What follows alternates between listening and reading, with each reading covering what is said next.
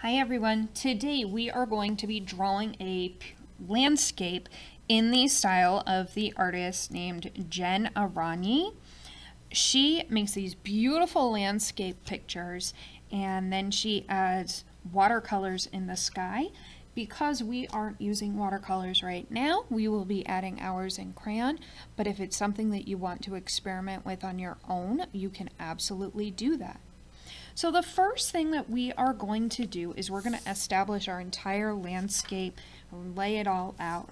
So I am going to start by not quite halfway up my paper, making a line that kind of comes all the way across. You'll notice that it is wiggling a little bit. It is not perfectly straight, and that is totally fine. Then what I am going to do, and you do want to be careful with this part, we are going to be adding some mountains in the background, but we are not simply going to be adding a zigzag line. This is important because it will help you be successful in the next step of your work. So I am going to start partway up, and I am going to be making some wide triangles. I'm going to pull it almost all the way down to my ground line, but then I am going to stop. Then I'm going to go back part way up the mountain, and I'm going to do it again. And they don't all have to be the same height, okay? And they can go farther down, but you don't want them to touch your ground line.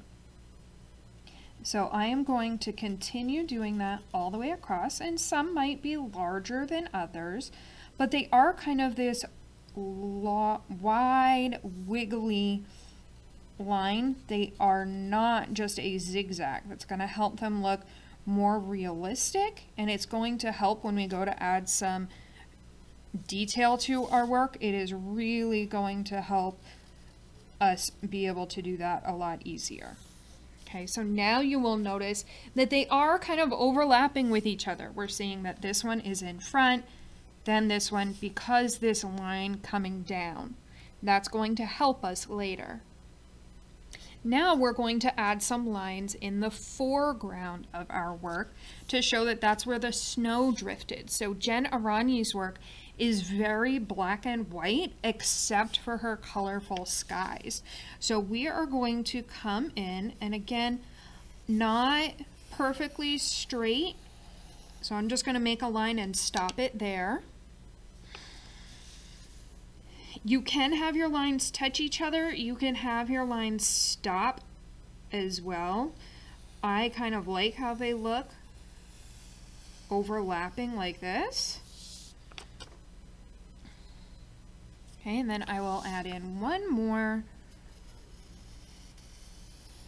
And this one is probably going to make it all the way across. So now you will see that I have kind of snowdrifts, my mountains, and then my sky in the very back. What you can do now is you're going to do this with your pencil, because then you're going to trace over everything. You can either trace over it with a black marker. You can also use a black crayon or a black colored pencil works as well, just so that you get it nice and dark. You could also use a black fine-tipped pen so that your lines would be thinner than what my lines are. You want them fairly skinny. You don't want them really thick. It just gives it more of a delicate feel. But what I'm going to do now is I'm going to add some trees. And these are going to be essentially silhouettes. And I'm going to pull a line up.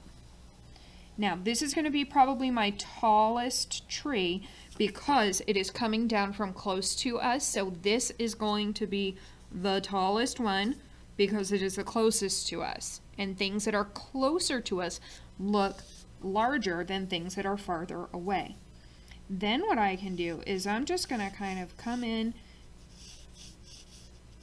and add some lines coming out from the center. So this is kind of going to be one of those pine trees.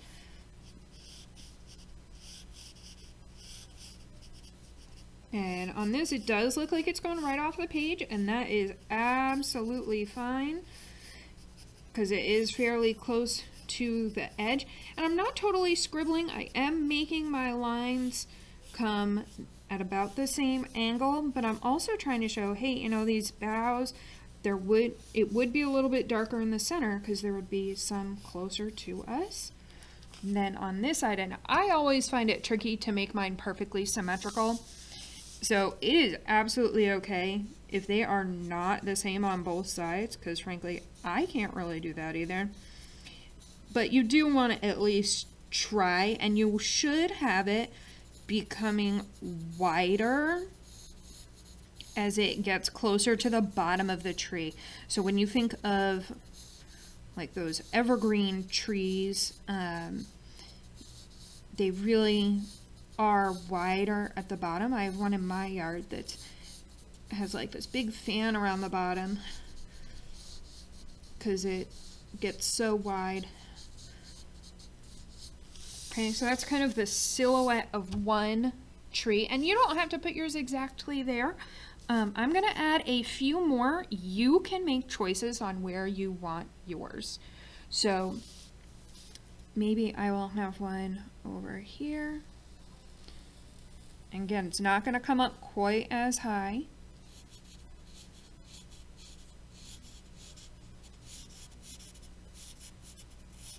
And so I'm just getting kind of the very edge of it done, and then I'm going to go back in and kind of fill it in somewhere so it's not quite such a zigzag line looking. Okay, and then maybe there's just going to be a couple a lot farther away. So these are going to be really small because they're kind of out by where the mountains are.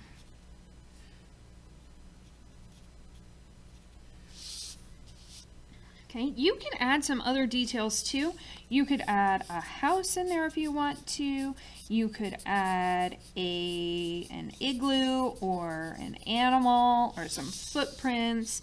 So just keep in mind that as things get closer to us, that they would appear bigger. So if you were going to have some footprints, like a bunny was hopping around in the snow, they would be the largest down here, and way back here you might not even see them, and then you might see some dots, some small ones, some medium ones, and then some larger ones to show, hey, it was hopping towards us. Or you could just have some coming over here, so maybe it came from the tree or something like that. Now comes my favorite part, my second favorite part. I love color in the sky. But one of my favorite parts of this is we're gonna make a shaded side of our mountain.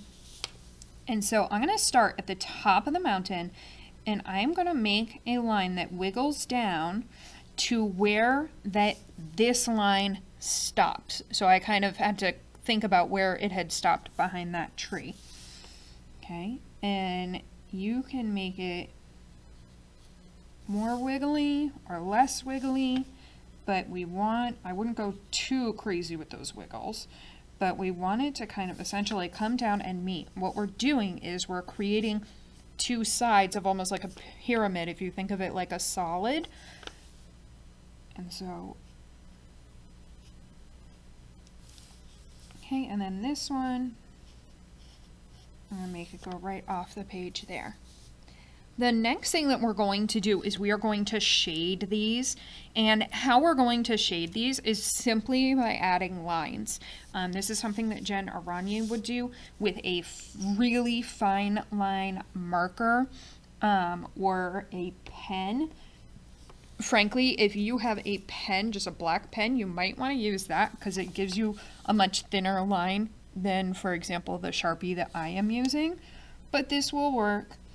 A colored pencil would also work, but all I'm going to be doing is pulling some diagonal lines, kind of following the same direction that the top of the mountain is slanting in, and I'm going to try to make them fairly close together, but without touching, because what it's going to do is it's going to make it look like this is darker than the front of our mountains, and it's going to give it kind of a cool effect. So you can kind of see how now that looks like a mountain in the background. I'm going to do that to every single one. And then I will check back in a minute.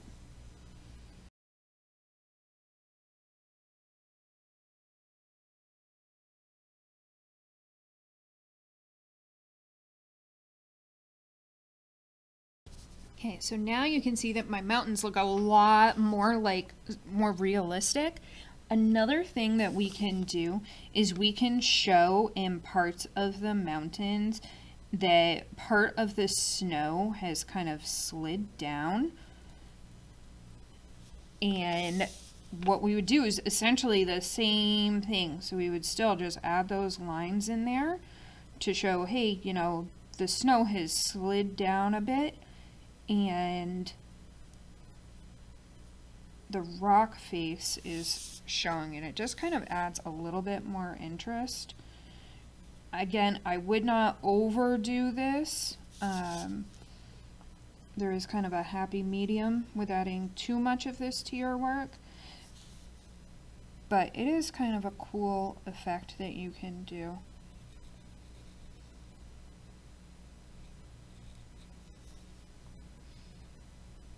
And again, I would keep it at that nice diagonal, similar to what your mountains are, just for consistency, so that it's all looking pretty similar. Something else that you would add is just add a few extra lines in the snow, especially kind of coming from where we stopped. So where we stopped this line, she would kind of have it continue a little bit more just to show a little bit of the texture. And again, don't go too crazy with it, but it is kind of a cool effect. You can even do that in here a little bit too if you want.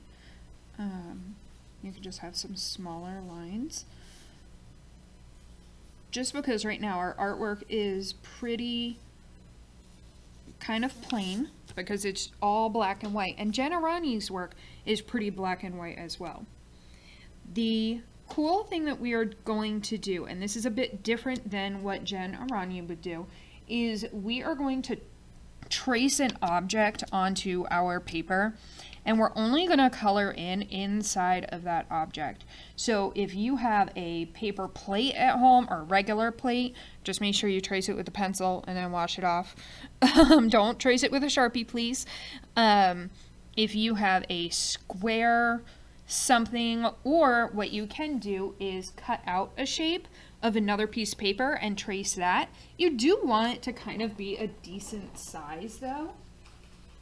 So I have two different examples that I just cut these out of some tag board that I have, but you'll notice that it is a fairly large shape. This is just some oak tag, but you can use regular paper or construction paper. And all I did, you can even see the fold line on it a little bit, is I folded it in half and I cut a round shape to get a circle. So, and I could put this anywhere on my work. I could put it closer to one side, closer to the top. I personally prefer it in the middle, but that's just me. Another thing that I cut out was a heart shape, and again, I could put this on my work and then trace it. I could even have it be at an angle if I wanted to. Really up to me, and that is going to show what we are going to color. And so I'm going to put mine right about there. What you would want to do is trace it with a pencil, but then we kind of want to frame this out a little bit more. So I'll show you how to do that. So I'm just going to trace this with a pencil. And again, the heart, I just folded it in half and cut out half of a heart, because that way it was the same on both sides. But it doesn't have to be. You can make whatever shape you want. It could be a square, whatever makes you happy and whatever works best for you. Now what I'm going to do is, because I want this to stand out compared to the rest of the black lines, is I am going to still be using my Sharpie, but I'm going to go over it multiple times just to thicken that line a bit. So I'm going to do that, and then I will check back in.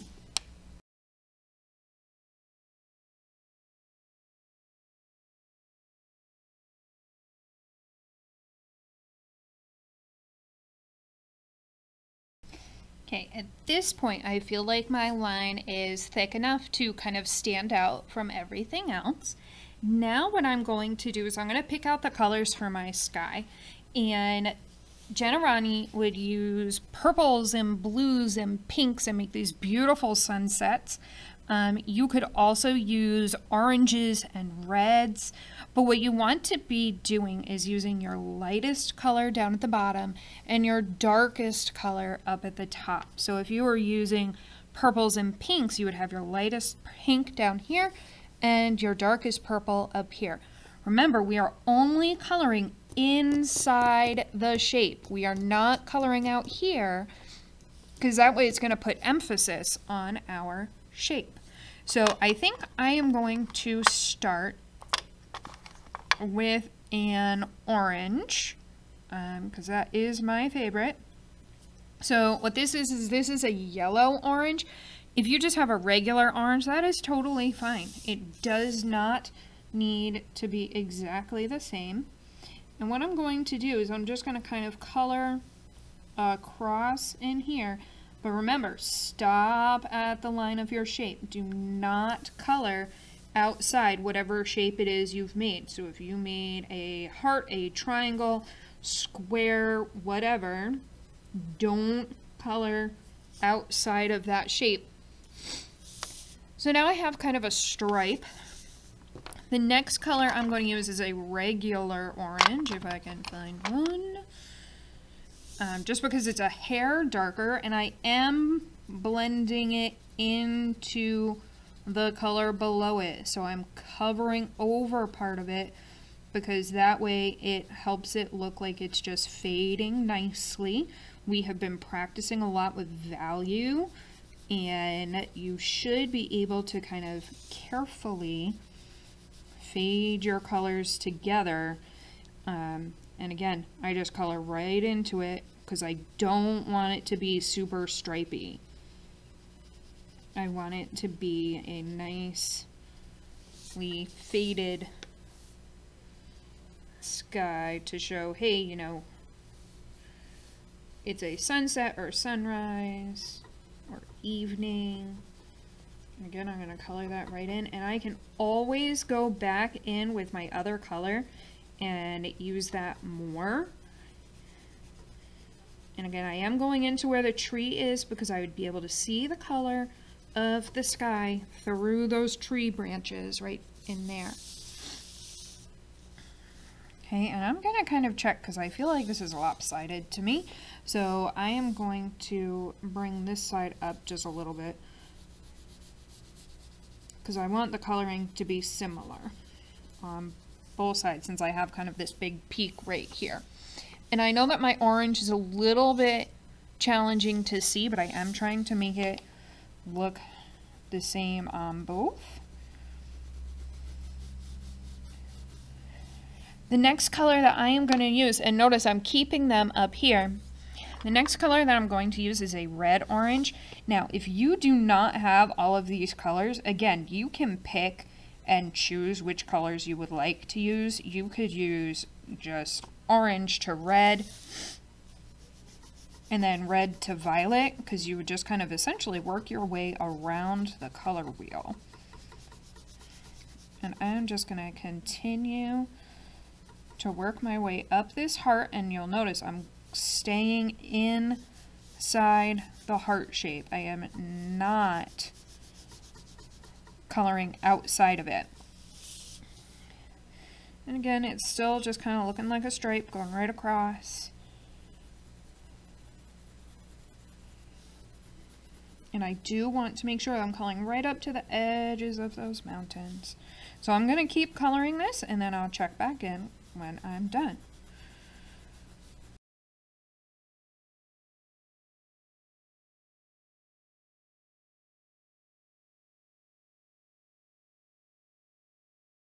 Now that my sky is colored, I do want you to notice that on the violet, I did pull it down in. I was just pressing really lightly. So in here where you see those kind of darker stripes, that is actually the violet. And that it kind of makes it look like there are clouds in the distance.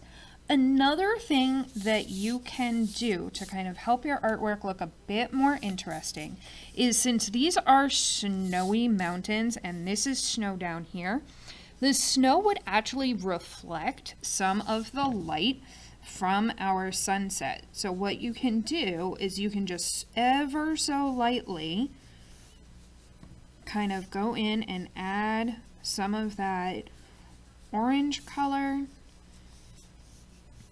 So you would really only add just a little bit and just a touch of it. You don't want the whole thing to just be orange then. I shouldn't see it all getting colored in, but it's just really light, and it really just helps your artwork look a little more interesting, and you can barely see it on mine, but it does help. If you were in person, you'd be able to see it a little bit better.